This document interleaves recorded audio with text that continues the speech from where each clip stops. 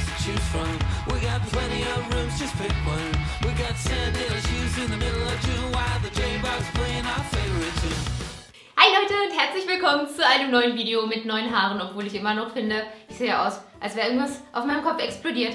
Aber das sind einfach nur meine Naturlocken. Ich weiß, aber wir müssen jetzt alle damit leben. Heute habe ich für euch das erste Video im neuen Jahr und ich freue mich so mega drauf, weil ich habe mir schon vor einigen Wochen vorgenommen, dass ich im Januar auf jeden Fall wieder eine Serie fortführen werde, die ich letztes Jahr, glaube ich, auch im Januar gestartet habe, und zwar die DIY-mitBarbie-Serie.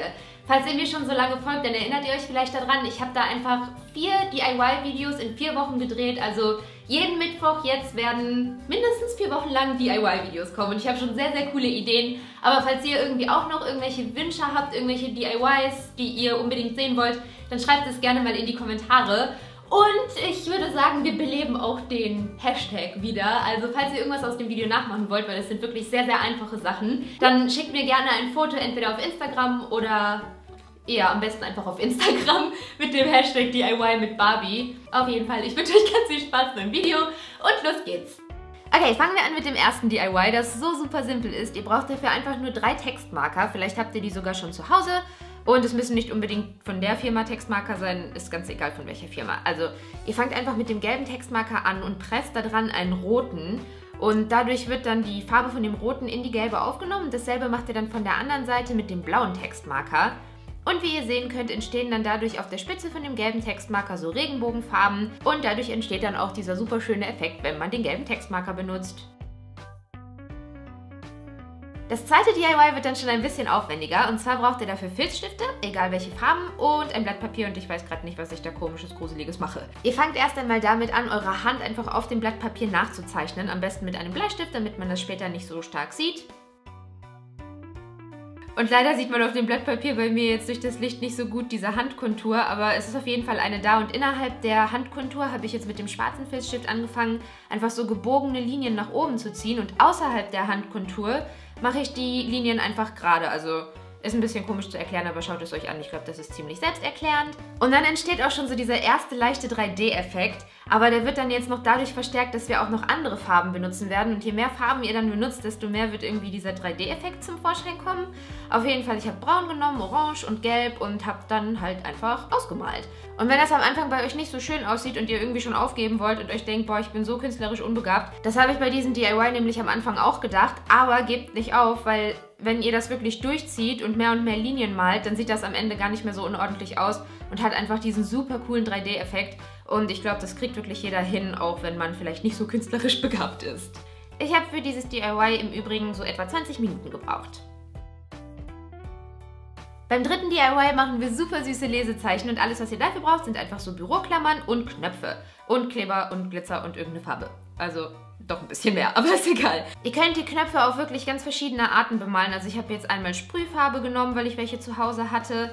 Aber ihr könnt auch ganz genauso gut entdeckenden Nagellack nehmen und damit euren Knopf bepinseln. Hauptsache die Farbe ist halt schön deckend. Oder was ihr auch ausprobieren könnt, ist die Knöpfe in ein bisschen Glitzer zu tunken. Davor solltet ihr sie natürlich mit irgendwas Haftendem halt einsprühen. Entweder Sprühkleber oder Farbe, oder ihr nehmt einfach auch Nagellack, damit der Glitzer halt gut daran hält. Und dann lasst ihr die Knöpfe am besten so eine Stunde lang oder so, würde ich sagen, durchtrocknen und klebt dann die Büroklammer einfach ans Ende vom Knopf. Und da könnt ihr den verschiedensten Kleber nehmen. Also ich habe das mit Sekundenkleber gemacht, aber man kann auch zum Beispiel Heißkleber nehmen. Dann müsst ihr das wieder richtig gut durchtrocknen lassen, damit ihr euer Buch später nicht verklebt. Aber dann habt ihr am Ende ein super süßes Lesezeichen, das ich so auch auf Pinterest gefunden habe, oder zumindest so ähnlich. Und ich finde, das ist eine sehr, sehr süße Idee. Und ja, guckt euch diesen Glitzer an.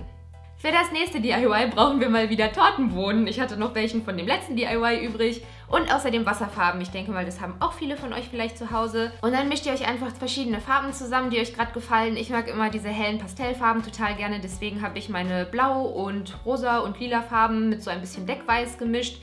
Und habe dann mit so einem Make-up-Schwämmchen einfach über diesen Tortenboden draufgestempelt.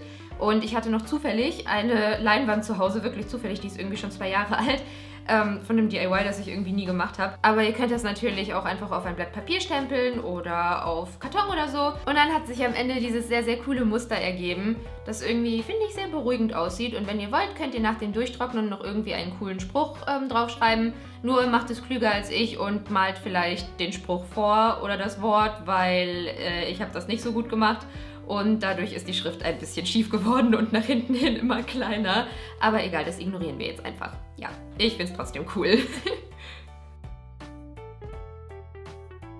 Und das letzte DIY ist auch wirklich super simpel und es ist so ein bisschen inspiriert auch von so Handyhüllen und so. Da sind ja häufiger mal Gesichter drauf und zwar könnt ihr da einfach auf so ein Wegglas ein Auge malen mit einem Textmarker, ein geschlossenes Auge. Und ich hatte noch so einen pinken Stift zu Hause, also habe ich dem Gesicht auch noch Wangen gemacht. Und ihr könnt dann zum Beispiel Wattepads da rein tun oder eure Pinsel oder so und ich finde, das sieht sehr, sehr süß aus. Und das waren die 5 DIY-Projekte. Ich hoffe sehr, dass sie euch gefallen haben und schreibt mir gerne mal in die Kommentare, welches von den Projekten euch am besten gefallen hat. Vielleicht macht ihr ja auch irgendwas aus dem Video nach, das wäre wirklich richtig cool, weil letztes Jahr haben so viele von euch mir später Fotos geschickt von Dingen und DIYs und so, die sie auch nachgemacht haben und es hat einfach total Spaß gemacht, dann durch die Fotos durchzugehen und sie durchzuliken und ich habe wirklich sehr, sehr viele geliked. Also leider werden einem nicht immer alle Fotos angezeigt auf Instagram, aber die meisten, die mir angezeigt wurden, die habe ich, also ich habe eigentlich alle, die mir angezeigt wurden, dann auch durchgeliked.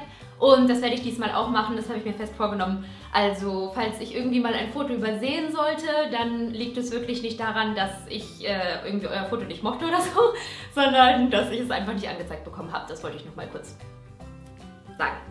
Ja.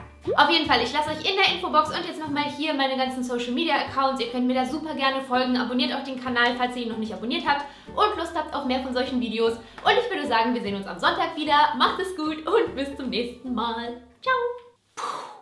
Explosion von Haaren.